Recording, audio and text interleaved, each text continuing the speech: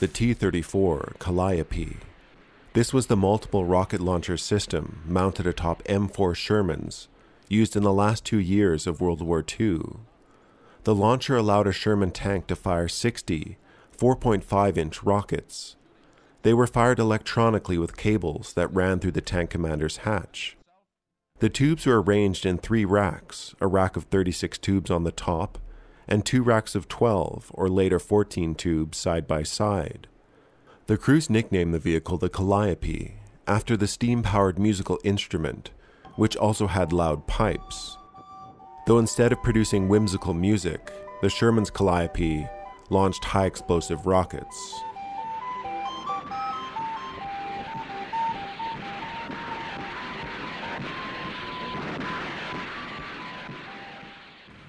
The racks were connected to the Sherman's main gun using a pivoting arm, which allowed the rocket launcher to be aimed using the main gun controls.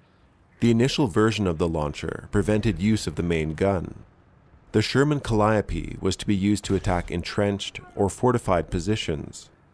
The system fired M8 rockets, which could be found mounted to aircraft. They were fin-stabilized, high-explosive rockets, with the same explosive yield as an M101 howitzer shell.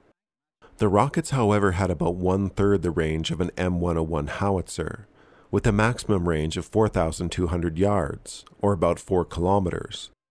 They were further only marginally useful against hardened or armored targets. Overall, the rockets were far less accurate than a howitzer, but when fired en masse for saturation, this was less important. In 1945, the system was upgraded to the similar-looking T-72 launcher, which fired spin-stabilized M16 rockets. These were more accurate, producing tighter dispersion patterns, and they had an increased range, out to 5,250 yards, or about 5 kilometers. The rocket system was to be installed on Shermans for the D-Day invasion, and used against fortified positions. However, this system creates a high center of gravity for a tank, making their transportation on landing craft and maneuvering on beaches problematic. So this idea was scrapped. The system would not see use until early 1945, when the launchers were installed on tanks in General Patton's army, pushing through the Saarland in western Germany. Though the weapons system only saw limited use, it worked well to generate a high volume of fire support in a quick, well-protected package, suitable for a rapidly changing front line. The weapon was said to boost the morale of allies viewing and listening to such a spectacle of firepower, while having the opposite effect on the enemy. A major downside of the weapon was that it gave a Sherman an extremely high profile, making it a good target for enemy gunners. The system could be jettisoned should a Sherman tank crew wish to engage in more conventional tank warfare. Another variant of rocket-launching Sherman was the T-40, or later known as the M17 Whiz-Bang. This had a rocket-launching system that could fire 20 7.2-inch rockets. This saw even more limited use. 8 of the launchers were sent to Italy to be used as artillery fire support, but the system had very poor range. The British created their own version of the rocket Sherman, known as the Sherman Tulip, which mounted 2 3-inch 60-pound rockets on rails added to the turret.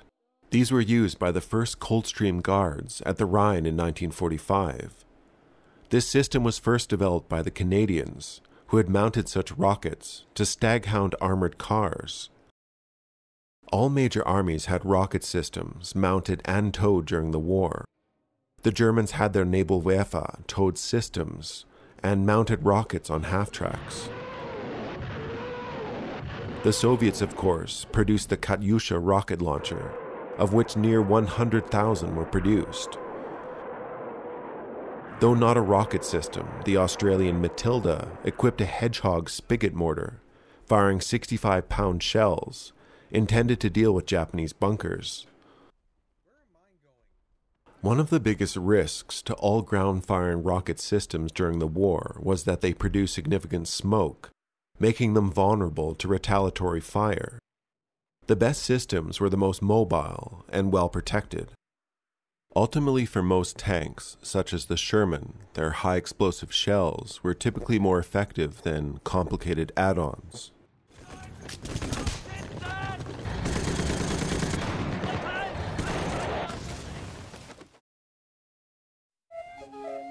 Alright, I'm Johnny. Thank you for steaming all the way to the end of the video.